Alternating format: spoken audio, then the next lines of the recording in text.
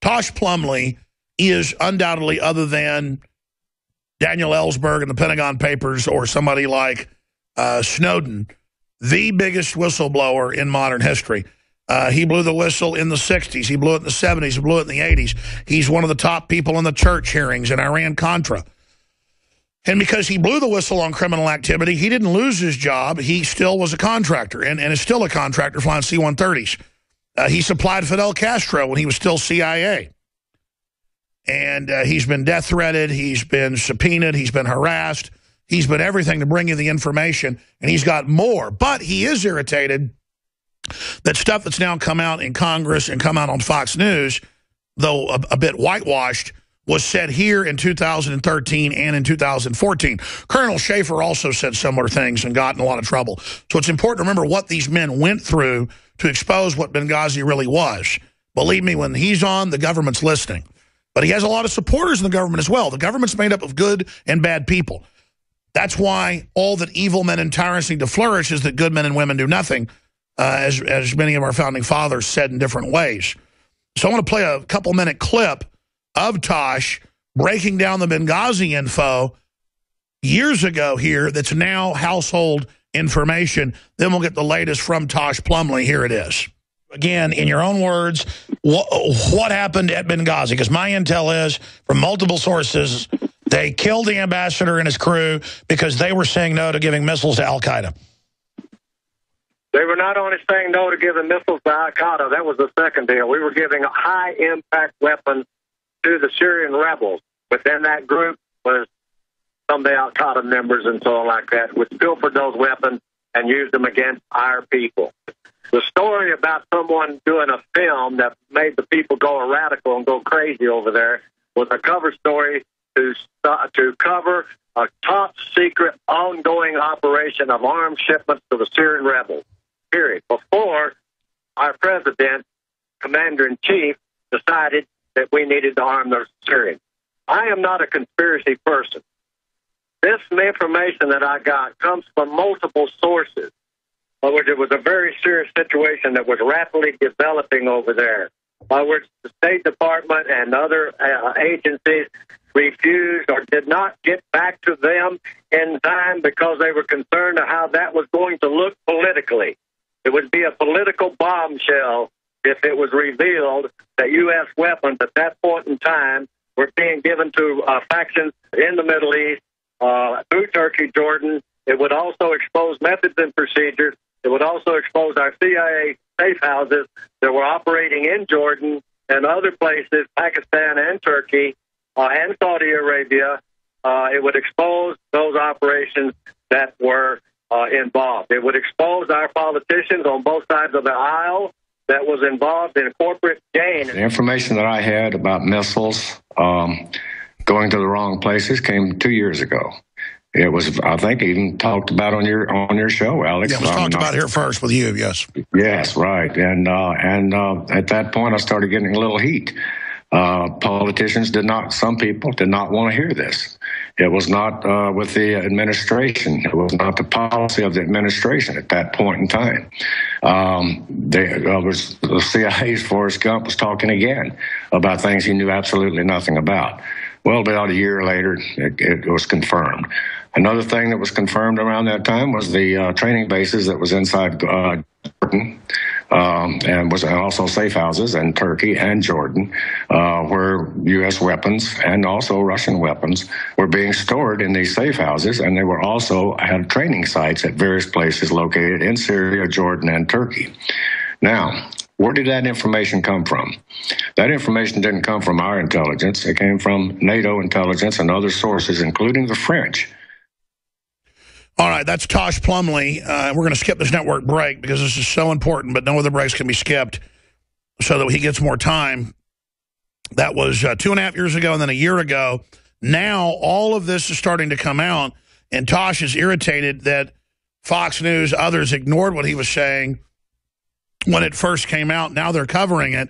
And now we know Hillary was taking money from these foreign governments at this very time to her Clinton Foundation when she headed up the State Department and allowed all this to happen. So unbelievable criminal activity, extremely naked. Tosh, thank you for your courage.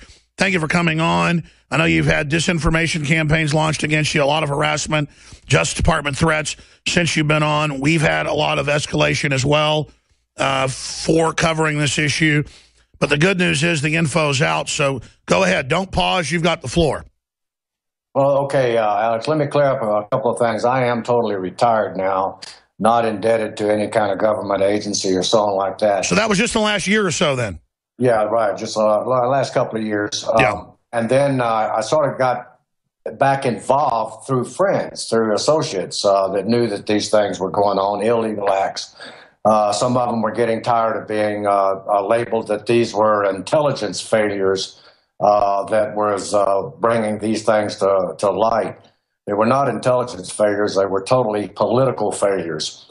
A lot of us pilots, a lot of us ops on the ground, we stay in touch with each other. A couple of my friends got transferred over to, they are still military active, got transferred over to NATO intelligence. And then that's how I sort of got back involved in this and become an investigative reporter, if that's what you want to call it. So at the time, 2 years ago, when we were talking about this, these were allegations, and these were mostly labeled by this administration and the State Department as being conspiracy-oriented, politically out to grind someone down or something like that. That was not the case. So what I started doing was, as you know, started pulling all this information together that gets buried by mainstream media, scattered out there to where the average person cannot even find it. Even if they're looking for it or they know where to go to find it. So I started Facebook, using Facebook as a tool, not as a gossip rag, but as a tool to bring all this information together about Benghazi and other illegal activities in reference to international gun running that was going on within our government. There are some damn good people inside our government, as you mentioned earlier. And then also there's some very bad eggs. So I've been privileged, if that's the right word to use, to watch this thing unfold for over 40 years. I've been in and out of ops. I've been chastised. I've been shot at. Anyway, but it's not about me. It's about the operations that we get involved with, the operations of how they become infiltrated by political interest. How we are not allowed to do our particular jobs in upholding the Constitution and protecting this nation because of infiltration with political agendas. So I don't want to ramble and all that kind of stuff. The reason you're not rambling. I mean, break it down. The reason I got back in sort of touch and got back involved on this and trying to stay focused on the Benghazi thing, there's so much corruption going on out there within this government, within this administration, within the State Department, within the DOJ, so much corruption based on political interest that it's appalling to me. And I believe as an American citizen, it's my responsibility, and also as a past military CIA operative, dating all the way back to the Cuban era, all the way up to now, taking the shots, taking the hits, taking the discrediting, taking all the other stuff. I believe it is my responsibility to say, okay, talk about what you know and bring it all together into one place and let's get it out there. So anyway, that's where I focused back on Benghazi. 2 years ago, this information was available to mainstream media. Mainstream media is totally controlled by the man, if you want to call it the man, by our political interest. We do not have investigative reporters. We have a few that work the beats, but they are controlled by political interest and also senior editors, and they cannot get their particular stories forward. That's the same case in this deal with Benghazi. Good investigative reporters have this story. They have had this story for years, but they're blocked because of State Department, because of stonewalling, because they can't get their information, even though it's highly vetted from many, many different creditable sources. They can't get it past the gatekeepers that are now in mainstream media. And I'm talking about all the major networks and all that. So now the good thing about the internet is that now we and those people that really want, whistleblowers, I'm not crazy about that term.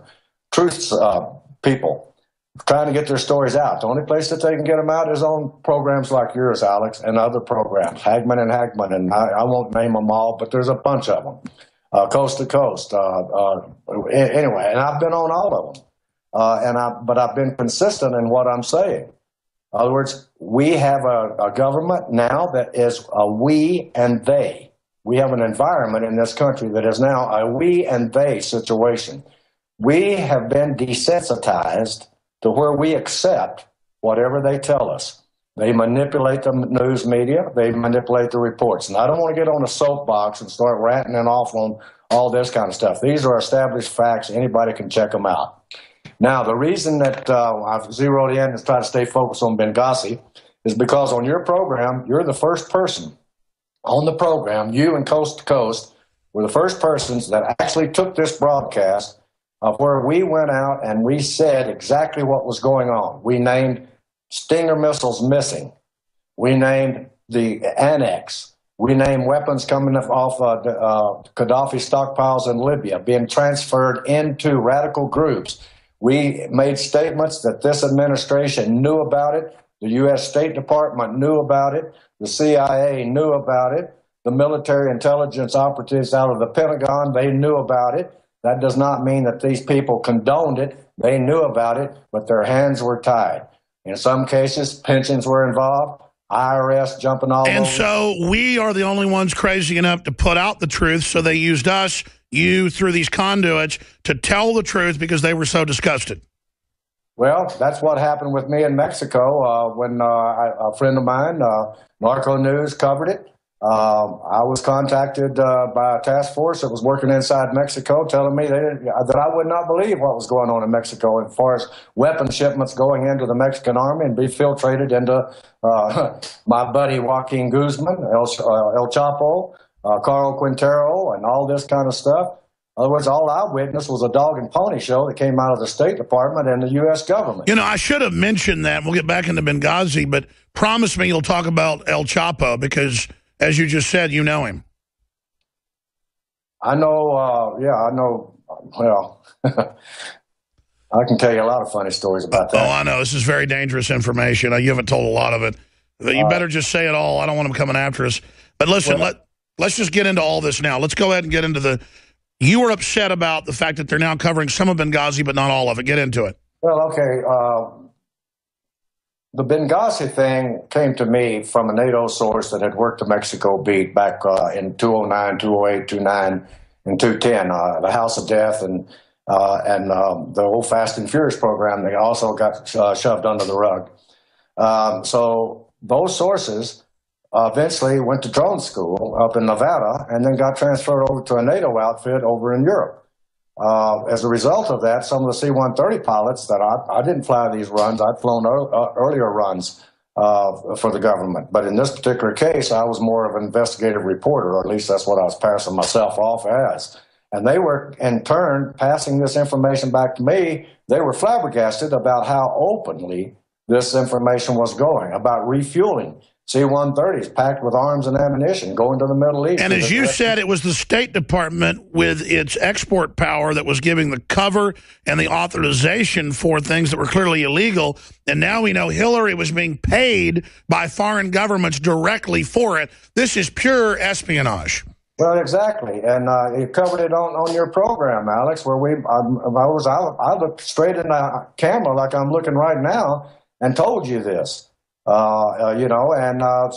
okay, then it comes out I'm going to get subpoenaed.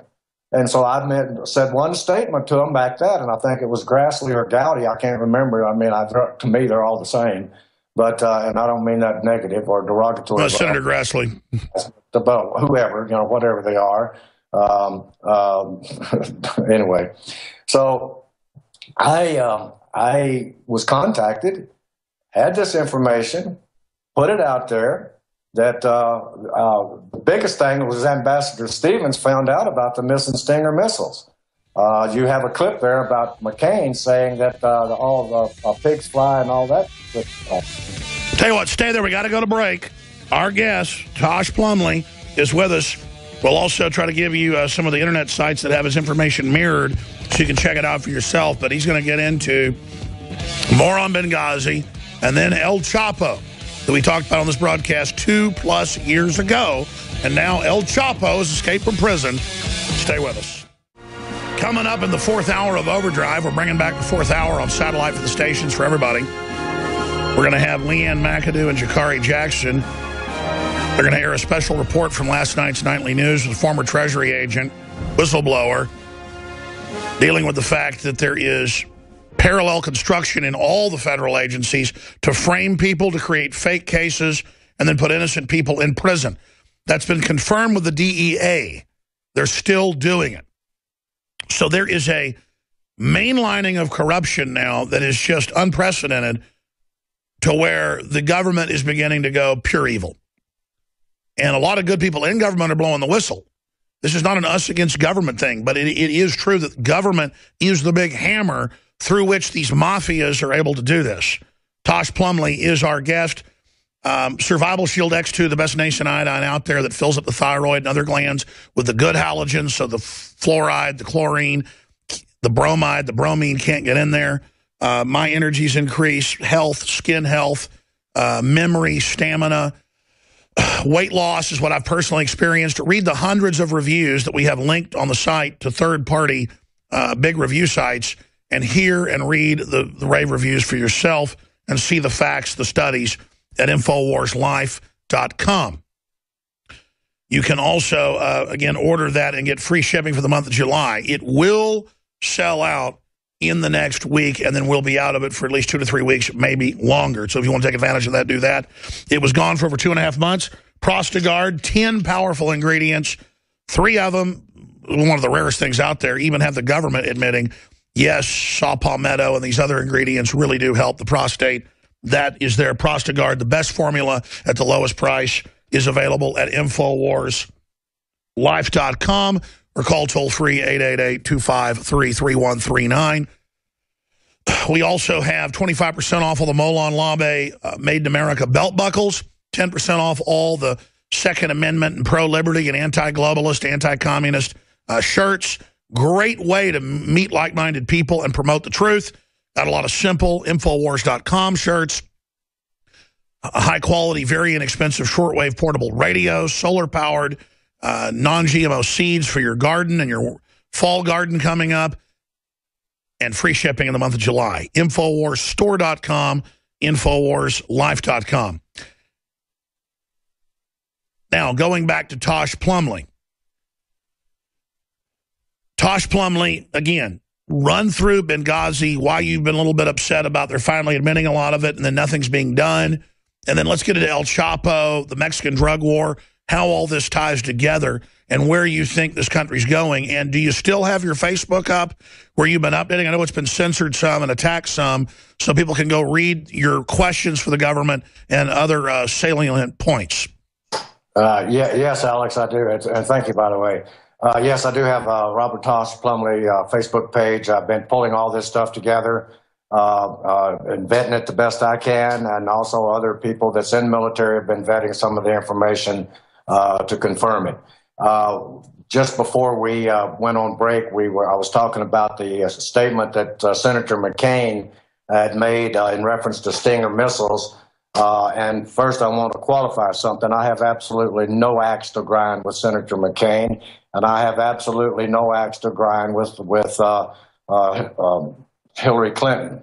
I do have an axe to grind when they sit and try to take shots at sitting military people, generals, colonels that know this information, and that's the reason that they have come out and contacted me.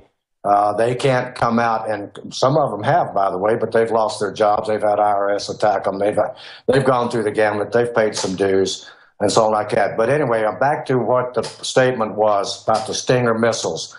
I was privy to information about Stinger missiles being rerouted into ISIS hands through the direct commercial sales program that was monitored out of the U.S. State Department, also known as the Blue Lantern Report. Bill Conroy of Narco News had wrote an extensive article about the direct commercial sales program and how it works. I pulled all this information out together, put it in one place, put it out on Facebook page for any young cub reporters so that they could go out and investigate and vet the information for themselves. What we run into was the fact that there was 400 Stinger missiles missing that were shipped in C-130s through the direct commercial sales program to the Middle East. They were stored in places like Qatar, Jordan, and Turkey, and also some of them in Pakistan, and also some of them in other bunkers in Libya. Those places, they said, was overrun, but that's not true. Those weapons were also being assimilated to radical groups out of the Syrian deal. I devised 11 questions, asking questions about that. So anyway, get back to the Pigs Fly article. One of the reporters, and I think you have the clip of that. I don't know if you've got time to play it or what, but it's on my Facebook page, and it's about John McCain was being asked about the Stinger missiles. The reporter said 1,500. He made a mistake there. There was 1,500 weapons, and out of the 1,500 weapons that came from the direct commercial sales program monitored by the Blue Lantern Report, overseen by the U.S. State Department, there was 400 Stinger missiles in there. Ambassador Stevens knew about this, and he had a deal worked out, was working a deal. Now, this is military intel, very sensitive information at that point in time, which I've already discussed 2 years ago, and it was put on ice. But anyway, he had to obtain information, and he had a conduit to where he could buy back those Stinger missiles for $50,000 apiece to a radical group working in Libya. I went all over through this all 2 years ago and ended up having the Department of Justice threatening me with a subpoena, and all they wanted was me to tell them where and how I received that information. They were not interested in investigating that information. So I went one step further, and I said, okay, I talked about Benghazi. I talked about the ambassador approaching the U.S. State Department to buy back some of those weapons, especially the Stingers. Shortly after that, we got a helicopter shot down. They didn't admit it, but it was with a Stinger missile. We also, McCain made a statement. Oh, yeah, where are you getting this information? Oh, it's erroneous information. I know these people. They're good people, you know. And now he says it's a conspiracy theory. He never met with members of ISIS, but he's on video giving an award with Lindsey Graham to the current head of ISIS. He's simply controlled like a lot of the other people. He sold his soul to the damn devil, and that's as simple as that. I have nothing against McCain. But for him to sit there and make a statement when pigs fly, and then 2 weeks later, those missiles were marching on Baghdad, and they were photographed in the back of a brand new pickup truck with an American-made .50 caliber machine gun pointing skyward at a helicopter. Now, that's a fact. Now, McCain says, oh, yeah, Plumlee says, when pigs fly and the sun rises in the west. And he knows these people, and they're good people. All I know is that our American forces someday will be facing those Stinger missiles and helicopters, and it's already happened. Now, I don't want to get all excited. We just lost. It goes against what this administration wants done. They label it as conspiracy. I am not a conspiracy freak, as they like to say. I am stating a fact. These facts that I'm telling right on this camera right now came from the Pentagon, the U.S. Pentagon, through military sources that were active in that region. They reached out to me because they knew I would have the stuff under my armpit to go on camera and say, hey, this is what they told me, this is what you can vet, this is where you can go to vet it, and this is who you can talk to. All right, so I did that. I went into a warehouse in Mexico. I saw where the Mexican army was getting U.S. weapons, and they were passing those weapons to the Sinaloa. All right, that happened. That's a fact. Well, it's now come out that the CIA was involved with Sinaloa and El Chapo. And let's talk about Chapo now. All right, well, okay, we got the missile situation straightened out. Anyway, Ambassador Stevens, 2 weeks later, he was dead, along with his crew. All right, now let's talk about... And that was done why from your sources? Say again? Because he was getting ready to blow the whistle on the fact that these weapons, 1,500 of them, was coming from C-130s. Sure. Authorized by the Direct Commercial Sales Program, which is monitored by the State Department, are supposed to be monitored by the State Department, circumnavigated Congress, and sent those weapons to Libya. And sure, and then Hillary pulled a Vince Foster on him and everybody else. Now, let's expand before we get into El Chapo and the other stuff you're on record to Congress with and the rest of it with Robert Tosh Plumlee. His Facebook is Robert Tosh Plumlee. So that's the proper Facebook for him. You can log in there and read it all. But Robert, I would recommend you make it public because you've got it where people got to be a member or logged in to get it. I would make it an open website to whoever administers that.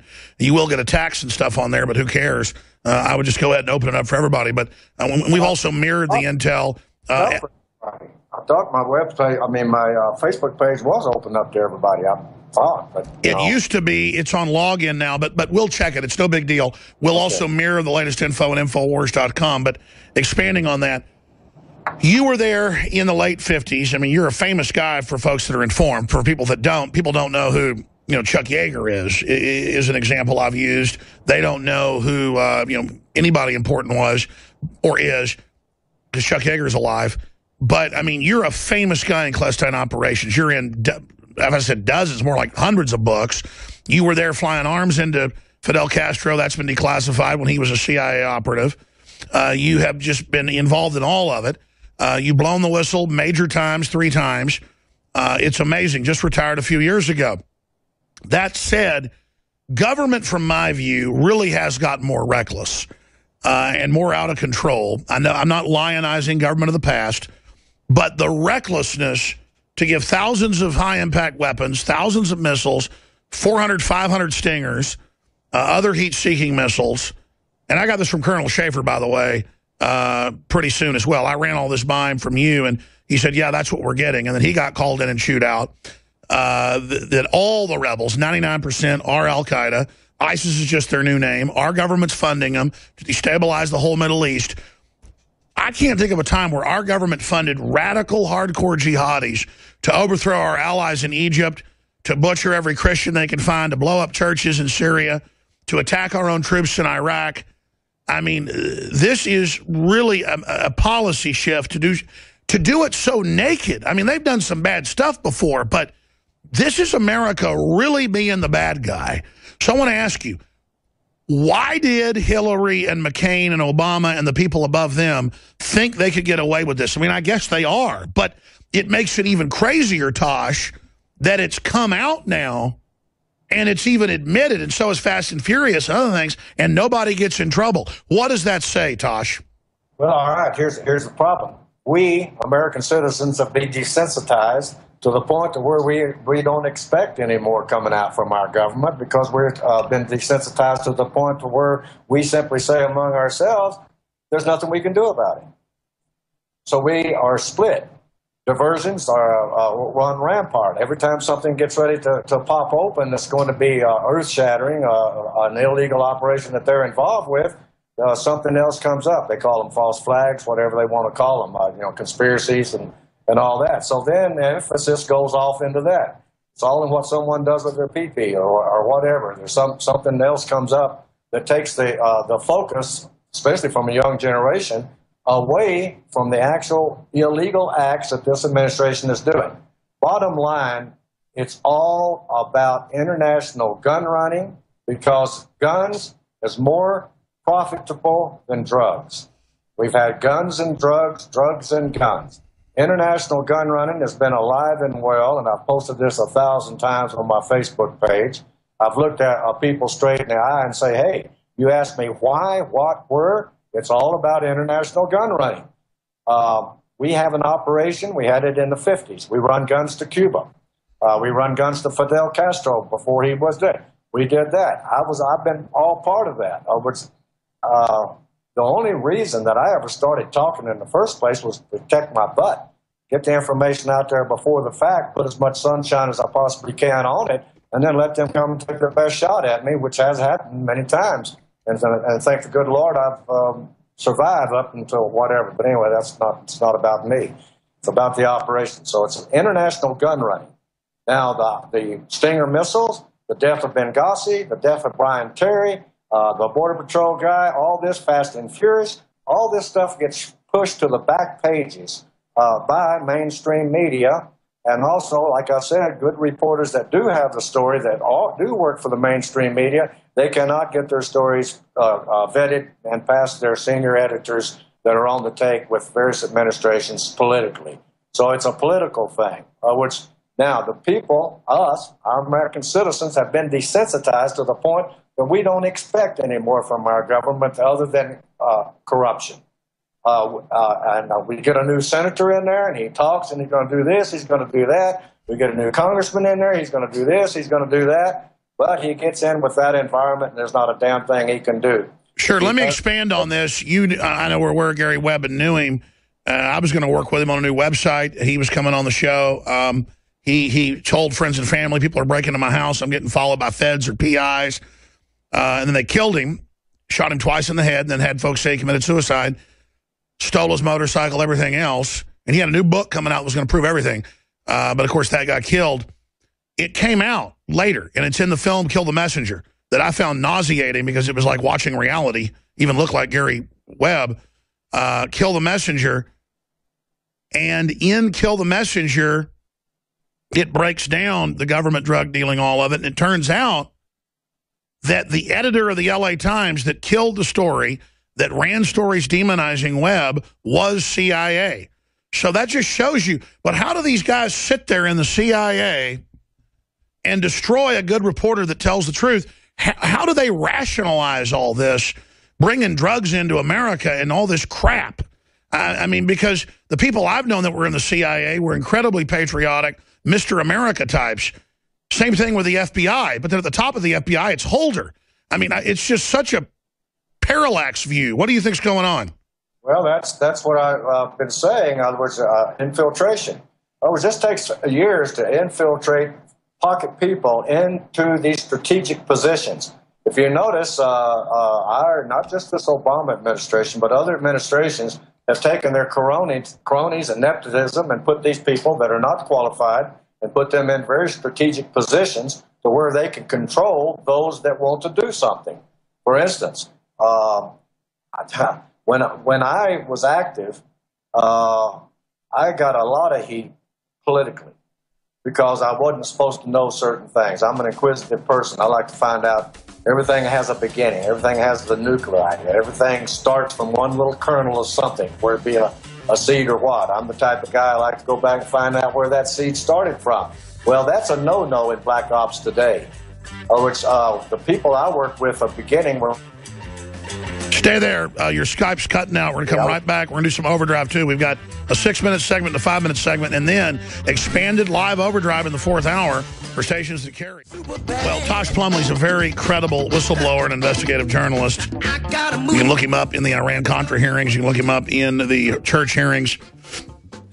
Just retired in the last few years. I know when I first had him on, he was on a phone on a C-130, getting ready to launch as soon as they were done with the call. But he's now retired. And it's just frustrating to watch them kill the ambassador and give the weapons to al-Qaeda, so then go overthrow regimes that aren't our enemies. I mean, it's just to see our government doing evil, illegal stuff is sickening. So you got cut off by the break, sir. You were getting into points about all this. We haven't gotten into El Chapo yet. He's big in the news right now. Can we talk about that drug war and what you know about that in Mexico? Well, okay, what I know about that is before he was even captured, and they were looking for him, and the task force that I was talking about back when Brian Terry was killed, and the Fast and Furious situation with Holder was a cutout person for that, in order to protect the administration from their illegal acts.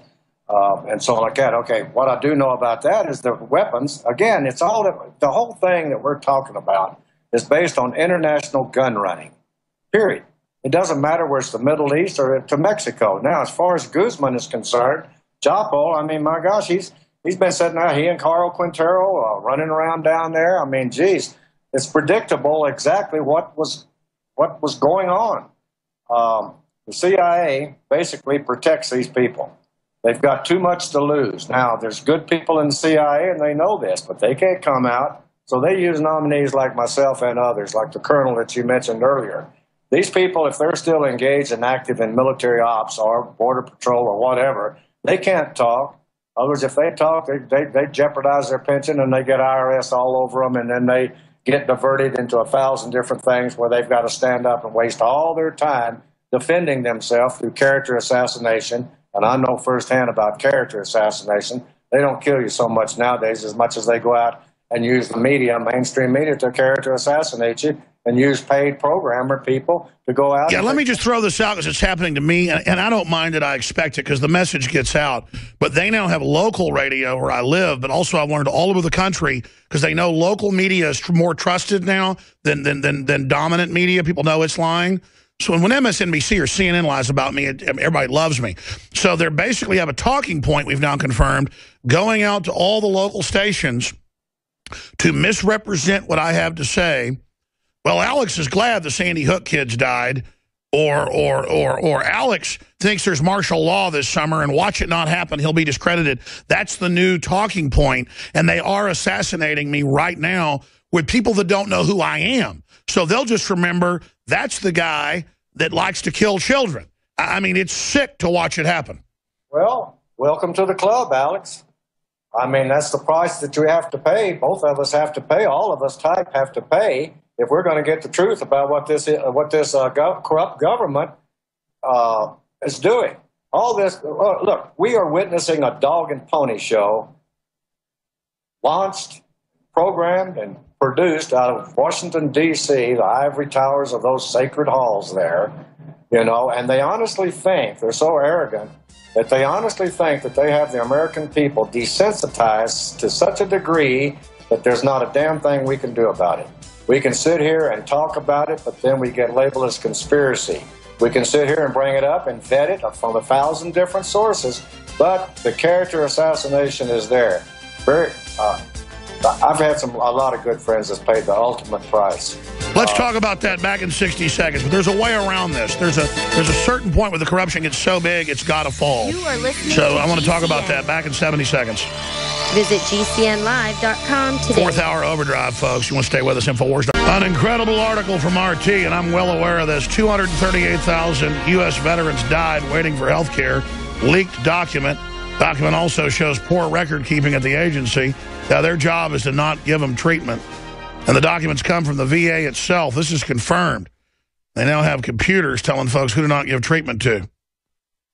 I mean, this is sick, and it's going to get worse. This is, anyways, Robert Tosh Plumlee. Facebook's Robert Tosh Plumlee. We've got to have him back again for a full hour soon to take your calls. A true hero, because in a world of cowards, men that just are men become heroes. And you've got the last 5 minutes here. Get into the friends you've had that have lost their lives, paid the ultimate price, to tell the truth. And then I wanted to just mention that there comes a point in the graph where corruption gets so bad that it ends up falling in on itself because things just stop working and just start crumbling. And I think we're going to that point, so don't get too pessimistic. The arrogance of tyrants always begets their fall. Go ahead. Well, I agree with you. The sleeping giant is waking up. I find out on my travels. Now, you know, we're getting a little scattered out there. You asked me about Carl. Okay, CIA had memos, good CIA people had memos that this was predictable as much as, hell, even before he got arrested. This has been a planned program. Here's the main reason. There's 2 drug lords out there that they say we are requesting extradition on them. We have talked about it, but we have not filed formal papers to Mexico. The reason that we have not filed formal papers to Mexico for these 2 drug lords' extradition is because if they come back and talk to a federal judge, they would tell where campaign contributions went to this country and where and how they bought military weapons from the direct commercial sales program and how they had inside information even before our intelligence operatives got it. So what I'm basically saying here, and I'm going to try to sum it up fast because I know we're short on time.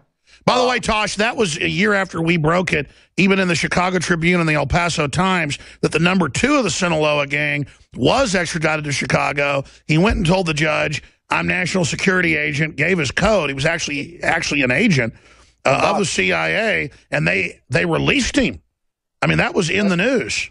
Look, they covered that one up. That's a lower level than what I'm talking about. I'm talking about, and I'll specifically look straight in the camera and say it.